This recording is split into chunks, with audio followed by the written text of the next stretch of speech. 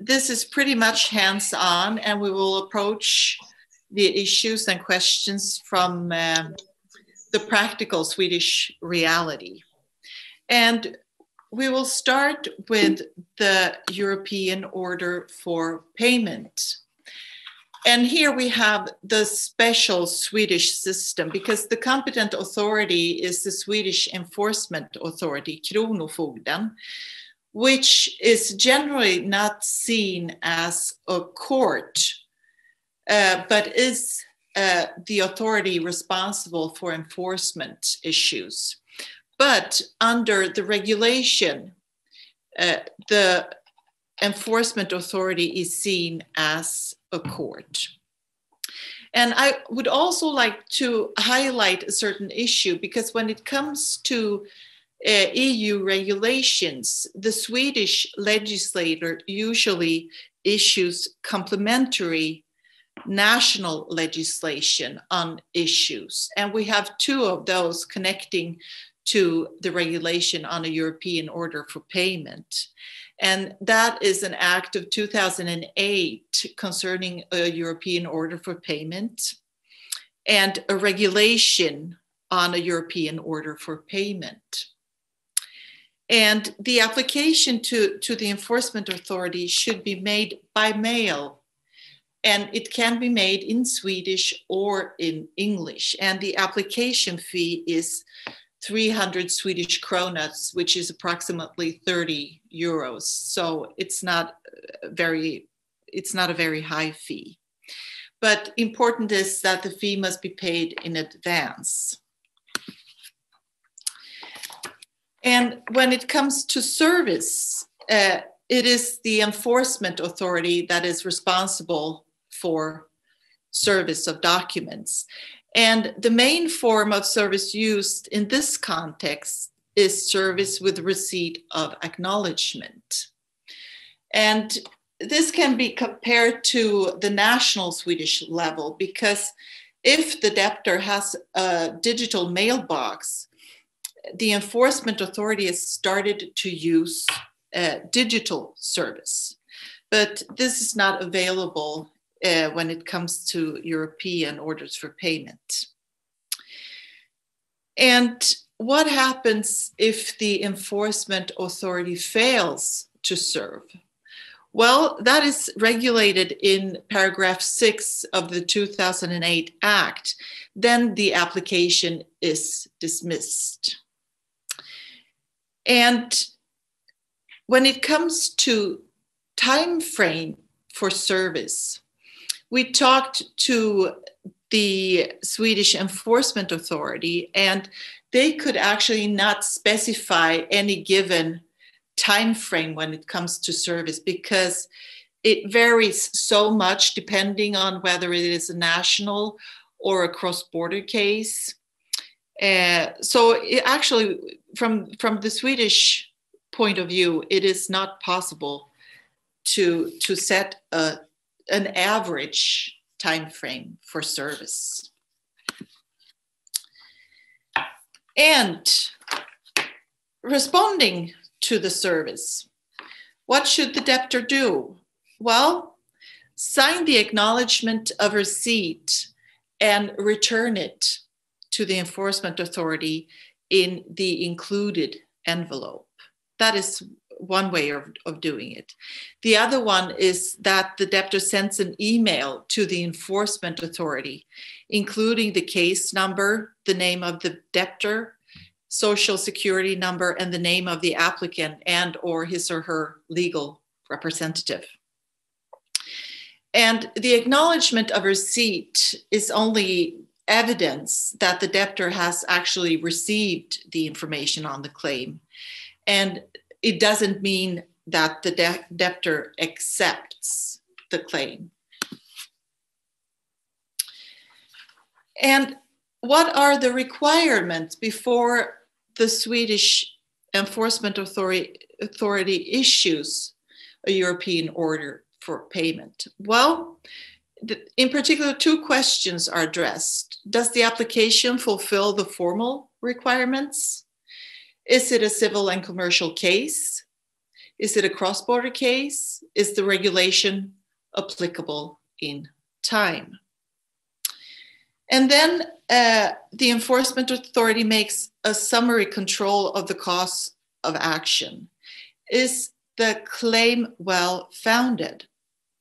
Well, this is an uncertain concept in Swedish law, but what is actually checked is whether or not the claim is obviously unfounded or not.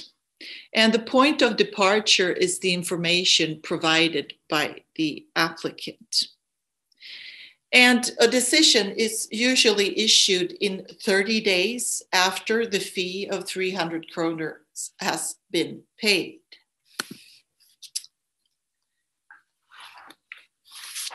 And what happens next depends pretty much on the debtor. There are three alternatives. The debtor can comply with the claim and pay. Secondly, the debtor can remain very passive, where he does not contest and does not comply with the claim, or contest the claim within 30 days. And this defense must be signed by the debtor, because otherwise it will not be dealt with. So the first situation, what happens if the debtor complies with the claim and pays? Well, he or she shall inform the enforcement authority in writing that the claim has been paid. And then the applicant withdraws the claim. And the enforcement authority closed the case after the applicant has notified the enforcement authority that he or she withdraws the claim. The second situation, where the debtor does not contest and does not comply with the claim, well, then the Swedish enforcement authority will issue a decision that the European order for payment is enforceable. And this decision is sent with approximately in 32 to 35 days to the debtor, because there is a frame of 30 days where the debtor can oppose to the claim. So shortly thereafter, the enforcement authority will act. And a decision to declare a European order for payment enforceable cannot be appealed in Sweden. And this follows from paragraph 12 in the Complementary Act of 2008. So what's important here is that the debtor must act and not be passive. And what happens in the third situation if the claim is contested? Well, then the case will be transferred to court if the applicant so requests. And I think this is an interesting feature of the regulation, because the debtor has a certain leeway to dispose of the applicability of the regulation in that sense by contesting a claim. And if the claim is contested, the enforcement authority will close the case. And in addition, the case will also be closed if the applicant does not request a transfer to court. So then the enforcement authority will also close the case. And the court will try whether or not the claim is correct or not in a summary fashion, pretty much similar to that one that the enforcement authority makes. And in addition, to contest a claim in a Swedish court may entail additional expenses. We have the court fees of 900 Swedish kroners, approximately 90 euros. And then you have to pay an additional fee of 600 Swedish kroners for transferring the case from the enforcement authority to court. And then there is always the risk of having to pay the costs for litigation. And lease pendants turned out to be a very problematic questions from the Swedish point of view. And Nathalie, she has spent several days looking into it. And please, Nathalie, tell us what you learned. Thank you. So, regarding the requirements for lease pendants in Sweden for the EOP, our study shows that this actually might be a problematic case. And the principle of lease pendants means that the same issue between the same parties should not be processed simultaneously in different processes at the same time. And for the EOP, the relevant situation in Sweden would be the one where the applicant takes his or her case both to the enforcement authority under the EOP procedure, but also to Swedish district court for the same claim. So how should this situation be resolved? And under Swedish law, the principle of lease pendants is regulated in the Swedish Code of Judicial Procedure. For the EOP situation, this is actually problematic of two reasons. And the first one being that this legal document is in general not applicable to the actions of authorities, but only to courts. And a second reason is that the lease pendants paragraph mentions trials in Swedish, but the process in the enforcement authority is in fact not a trial at all. So this might cause some problems. So we see here that the fact that the EOP in Sweden is administrated in an authority and not by a court might cause problems for this lease pendants situation. So scholars have stated that the provision on lease pendants in the Code of Judicial Procedure actually expresses a general principle of rule of law, and that it thus is applicable also to the procedure in public authorities. So through analogy, the problem seems to be solved. Well, however, in practical life, the situation might still be complicated. And in the case shown in the PowerPoint, the Swedish parliamentary ombudsman, the JO in Sweden, criticized the enforcement authority for handling the same claim in two different procedures at once, as this did not respect the principle of lease pendants. But in the same case, the EU also stated that in practice, it might be very difficult for the authorities, if not sharing the same systems for registration, administration, to actually detect such flaws. So in practice, the EU said that it must be up to the defendant to contest this additional procedure. And nowadays, the enforcement authority has routines to avoid this case of double registration.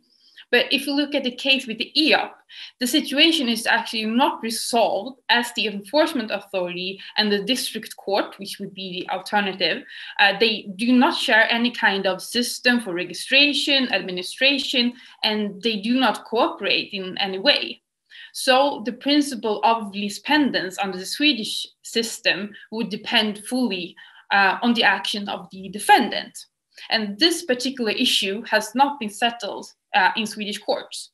So in summary, the conditions for lease pendants in the EOP procedure is formally clear under Swedish law, but might cause problems in practice, as the EOP is handled not by courts, but by an independent authority under Swedish law. Yes, Nathalie, thank you. I think this is a very interesting question. And then, as Vesna said initially, the regulation is an alternative to national procedures. And Sweden has national rules found in Act on Payment Orders and Judicial Assistance. And you can see on the slide here that it is a big, big difference between the use of the national procedure versus the European procedure, because usually the national payment orders issued every year exceeds 1 million orders. Whereas in the year 2000, 2020, there were only 350 European orders for payment issued. Previously years, the numbers have been approximately 150. So there is, and I think this also highlights what Vesna said initially, that the awareness of the European order for payment procedure must be highlighted more. And I think here we need to work and show that these instruments actually are available in cross-border situations. And the differences compared to Swedish national small claims procedures are, I think, at least three differences should be highlighted, because under Swedish national law, an application can be made digitally, whereas when it comes to a European order for payment, an application must be filed on a standard form. So here we don't have the technique to aid us. And moreover, a decision will be valid and enforceable in all of the European Union without further ado. However, the regulation is not binding or applicable in relation to Denmark because of the Danish exception. And moreover, there is no need to attend court proceedings. And when it comes to the latest Swedish case law on the European order for payment, this is where we meet difficulties, because there is a problem in Sweden with overview of different cases.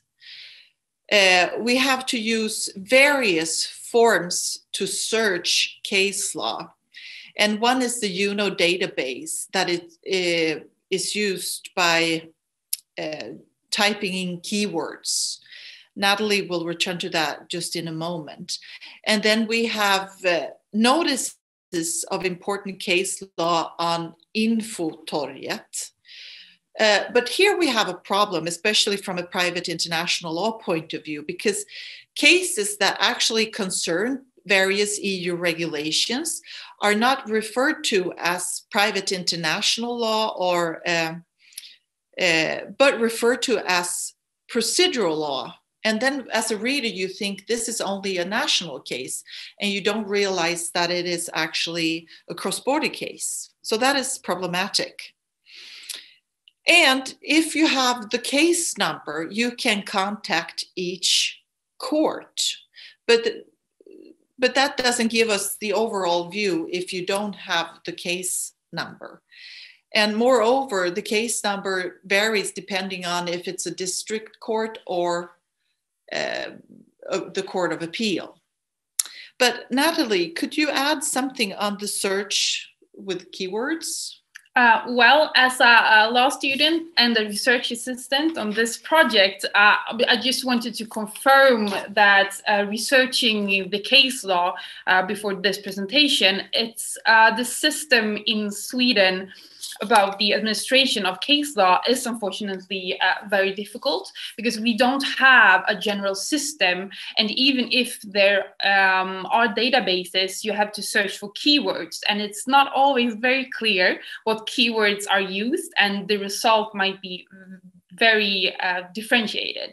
So it's a big challenge to create an overview of the case law in this subject and in Swedish case law in general. So it has been a challenge. And also that regarding the district courts in Stockholm only, we have 4 different district courts, and I have emailed them all this morning to get case law for this presentation. And you can understand that it's a very time-consuming process when you don't have this prepared general statistics and data of the case law. Yes, thank you. And now we will leave the European Order for Payment and move over to the European Small Claims Procedure. Here we have the competent authority, which is a district court. And complementary legislation connecting to the regulation is Act on European Small Claims Procedure. And to institute a small claims procedure, you have to pay a court fee of 900 Swedish kronas. And the question concerning whether counterclaims are allowed in a small claims procedure.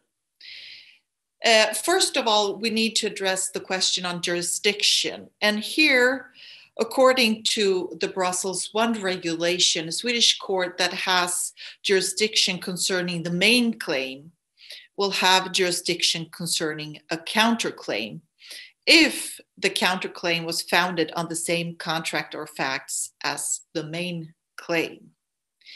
But however, if the counterclaim exceeds the threshold of 5,000 euros, the claim and counterclaim is not proceeded within the ESCP regulation, but according to national procedural law. And very briefly on Swedish law on counterclaims. There is a jurisdictional rule similar to the one in Article 8 of the Brussels I regulation, found in Section 10, Paragraph 14 of the Code of Judicial Procedure.